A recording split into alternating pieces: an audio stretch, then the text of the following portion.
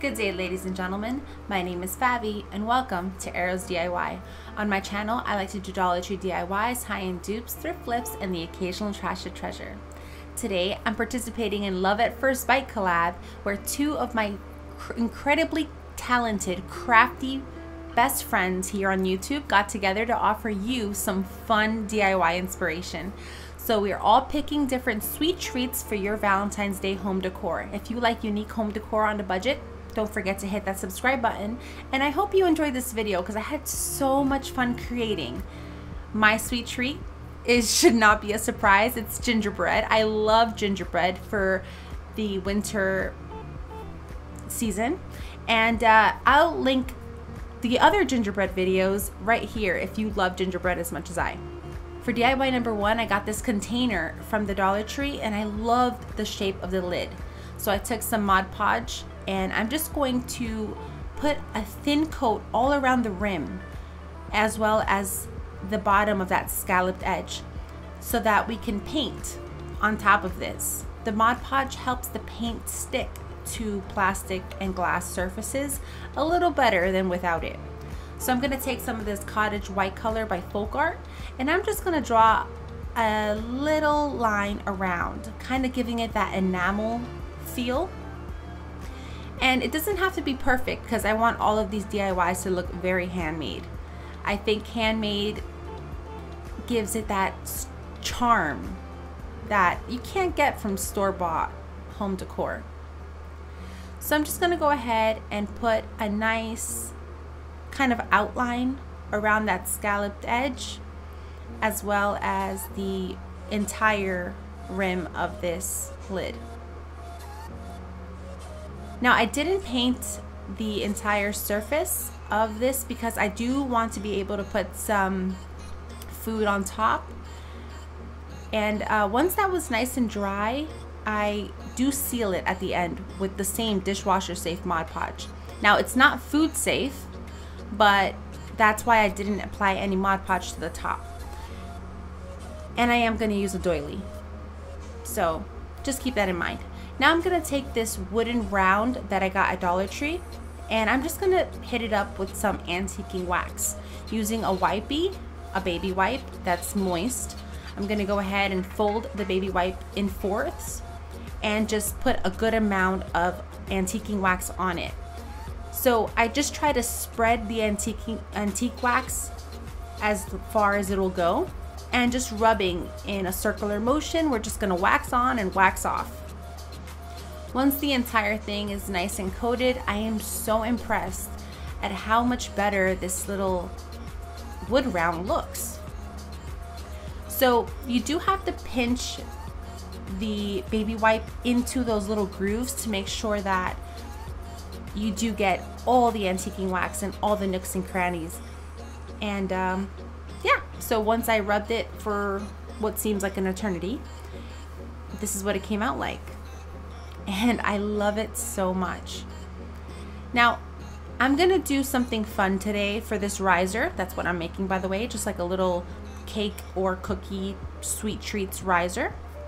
And to make that, to connect the two, I'm gonna use this margarita glass. Now, I love using this because of the shape. It has a very interesting shape.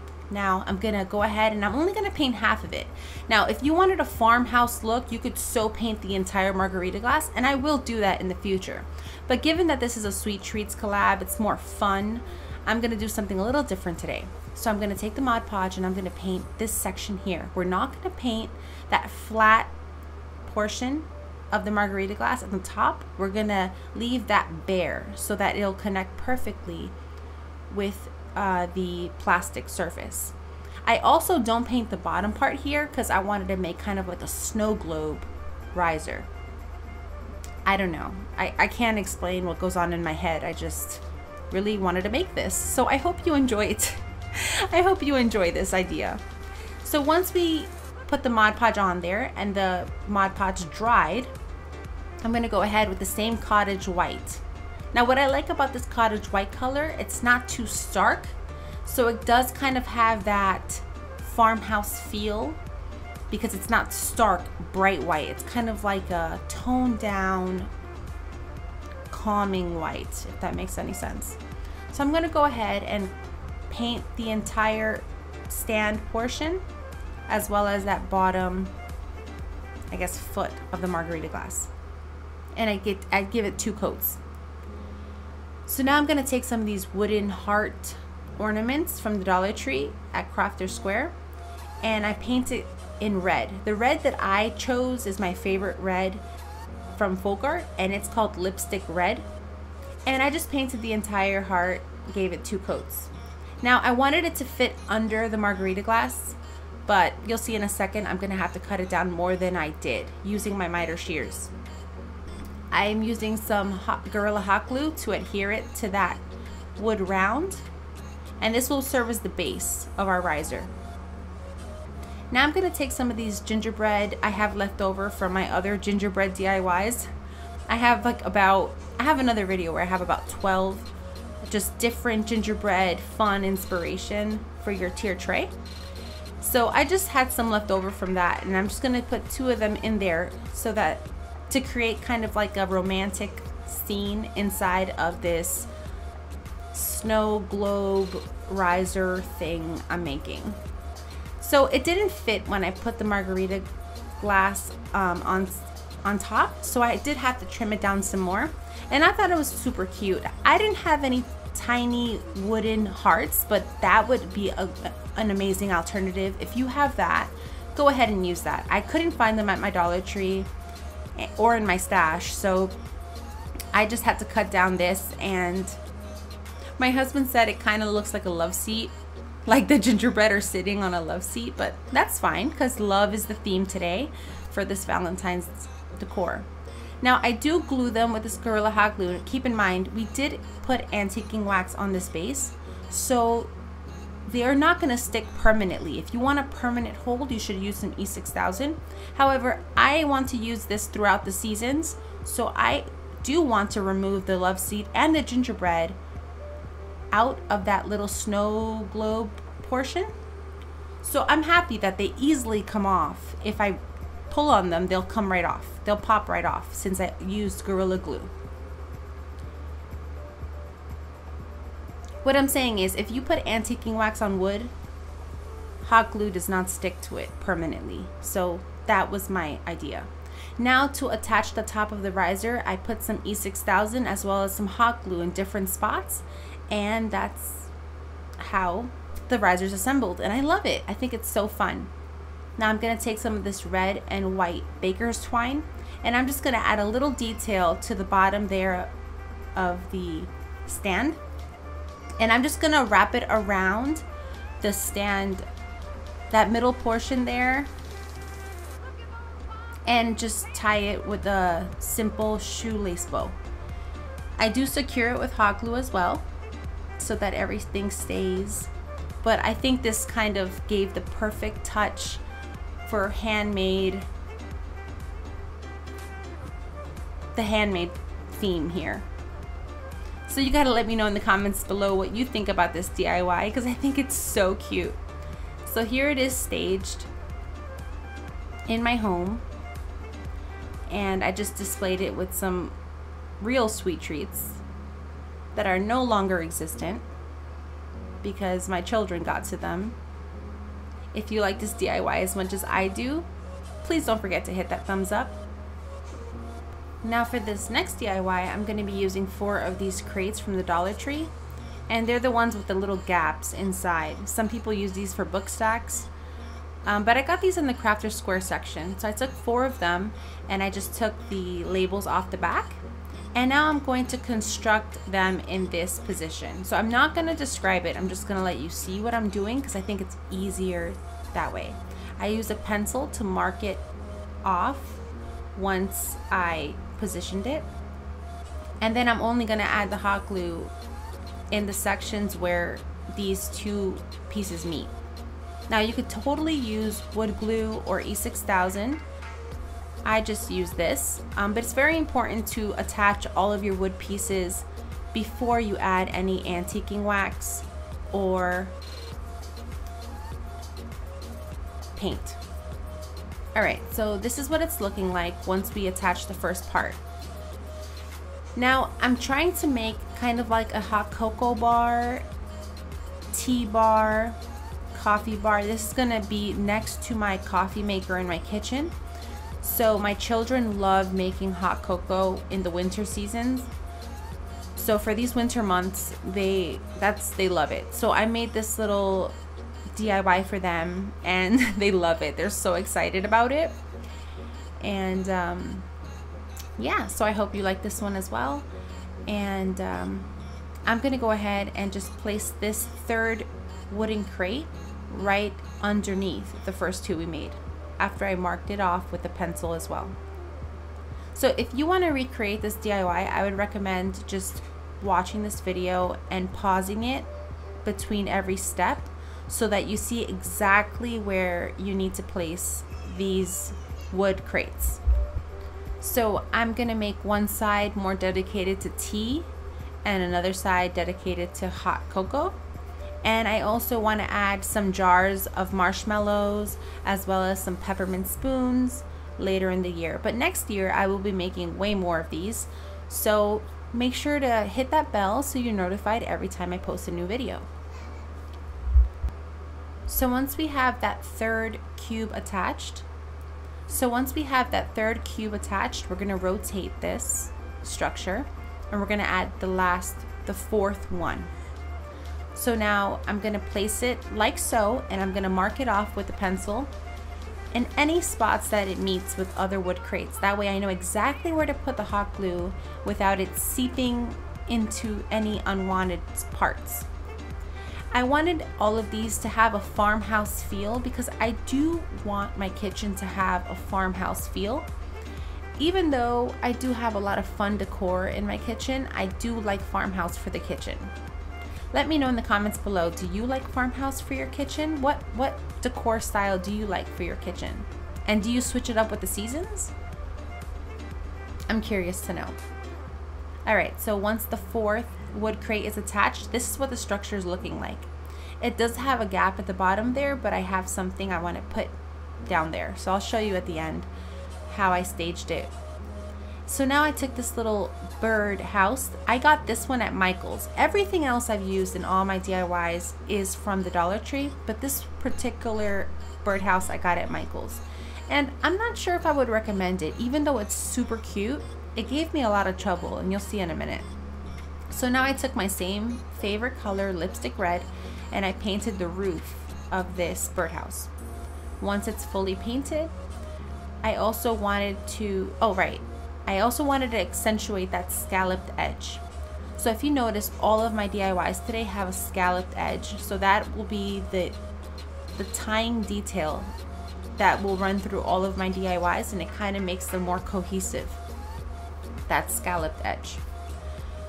Okay, and I accentuate all the scalloped edges with this red paint. Alright, so I also go ahead and I paint that little perch as well in that red color. I do not paint the bottom in this red color. So I want this entire structure to have antiquing wax on it. So I also use a little bit of a baby wipe and I put it on a pencil to fix any imperfections, any mistakes I might have made. So now I'm going to take the antiquing wax, and when I put it on the face of this birdhouse, I noticed that it was not adhering. So if you're a woodworker or an experienced crafter, can you please tell me why this was happening? Me guessing, I think it might have had some adhesive that dried in the front, because this only happened in the front section of this one particular birdhouse. So I'm curious if it was like adhesive, or maybe you guys know what happened. But basically my antiquing wax would not stick to certain portions of the wood, so it just looked splotched and it was driving me nuts. So what I did was I took a little bit of sandpaper from the Dollar Tree and I just cut off a little portion, folded it over on itself, and I just sanded it.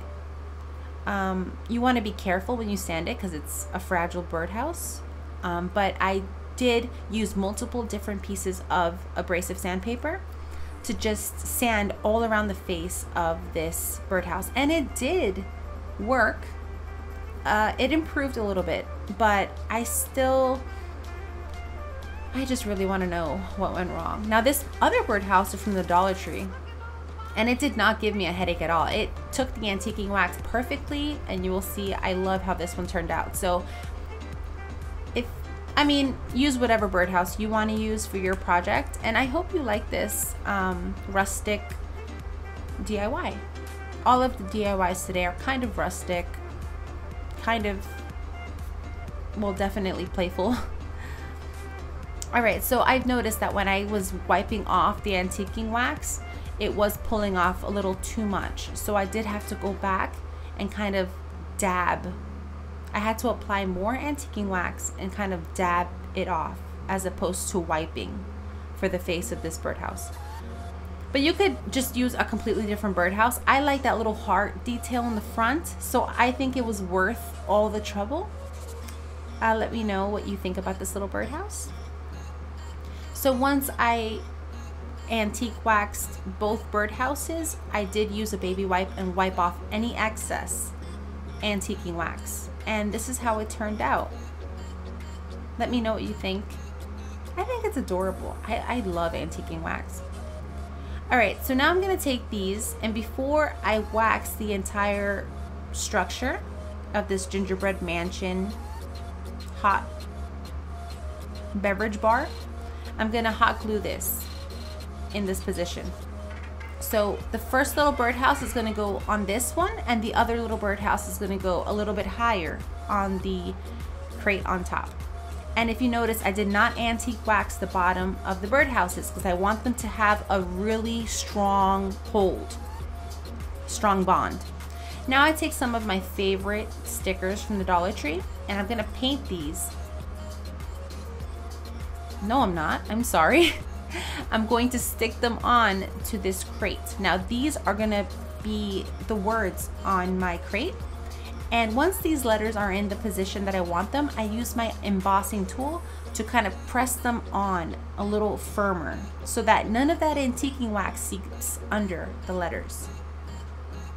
I also use some of these farmhouse stickers from the Dollar Tree as well, and I just stuck them on randomly. Some inside of the crates, some outside of the crates, just randomly wherever you want to do it. So it took me a while to figure out what I wanted to write there. Coffee was obviously not going to fit, so I just ended up putting the words warm up because that's the goal here. It's so chilly where I live, and I wanted this to be inviting, invite the kids to warm up with a nice beverage and a cozy blanket. And I really like how this one turned out, and they're so excited about it, which makes it worth all of this effort. Alright, so it took me an eternity to do this. I totally sped it up for you guys, but I just wrote the words warm up using these letters, and I also pressed them down really, really well because you don't want it to seep through. So here, when you start with the antiquing wax, you're going to kind of dab it on top of the letters. Make sure you don't have too much antiquing wax on your sponge applicator, and once that's there, once that's on that area, you can just go ahead and antique wax the entire structure. And it's very simple to do. It's no rocket science, just apply the antiquing wax. And once it's applied to every nook and cranny, I went ahead and I wiped it off. But I appreciate your time. If you have subscribed to my channel, thank you so much. I appreciate it so much. And if you hit that thumbs up button, it really helps my channel be shown to other viewers on YouTube. Kind of tells YouTube, hey, this girl might have a good idea, and show other people my stuff. And I really appreciate that, guys. Thank you so much for being here. So now, once it's done, I go ahead and I use my X-Acto knife to just kind of pull this off. You could also use one of those fancy Cricut tools. And I just recently got some from Dollar Tree. So I am super excited. I found them last week. but I did this video way before that. So I was just using my X-Acto knife and it worked perfectly fine. So now I'm just gonna go ahead and take off any stickers, all the hearts, and this is what it looks like. Now for the last finishing detail, I'm gonna use hot glue to make faux snow. And I've used this in my other gingerbread DIYs videos. If you're interested, all you would have to do is use your hot glue and kind of drip it, let it drip down. If you want more of a long drop, just keep applying more hot glue in that one particular spot. And I also recommend having if your hot glue is extremely hot, like if your glue gun's been on for a long time, it will be more runny. So you'll get more of a skinny drip. If you want a thicker drip, then you would want to do this when your hot glue is not as hot, like a minute or two after you turn on your glue gun, if that makes any sense. Or right after you apply a new glue stick. I hope I'm making sense. I need another coffee. Okay, so now I'm gonna take this folk art color in wicker white and I'm just going to paint over these hot glue these hot glue details. I'm just gonna paint over them with a thinner brush, and you could go over it about 2 to 3 times if you want it to be stark white, but I wanted it to be very rustic, so I only went over it once.